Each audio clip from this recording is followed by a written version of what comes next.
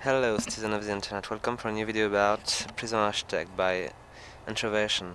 So today we're going to see what's new in the Alpha Update 15, which is mostly about optimization, a new room, which is a staff room, and the most important of this thing, I think, the modding tool, the official modding support.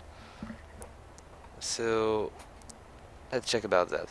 So I already built the staff room, which is necessary for your men to rest. As you can see, there is a new bar just behind them, the green one, which indicates how restless they are.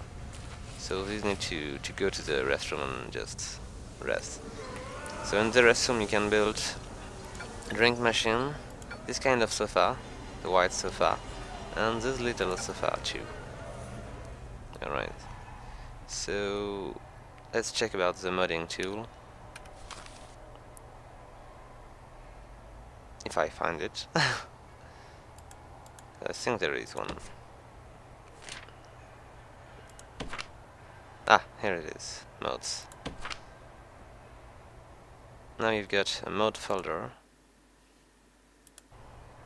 You've got the wiki here, and you can activate or deactivate mods. So this is going to be great because you'll be able to do it officially in the game, so there will not be, I believe, any bugs on all, so it's going to be great. Alright. And I think we've got some issue here. Because my prison is kind of broken, you know?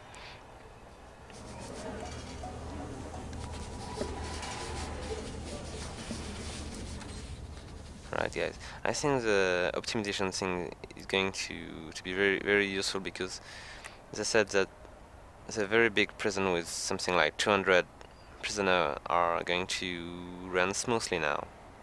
I can't really say because my prison is only 50 prisoners, so I think it's not very useful for me, but when my prison will grow, I think this thing will be great. Anyway guys, it was the Alpha Update 15, and I hope you like it and have fun with the game. See you!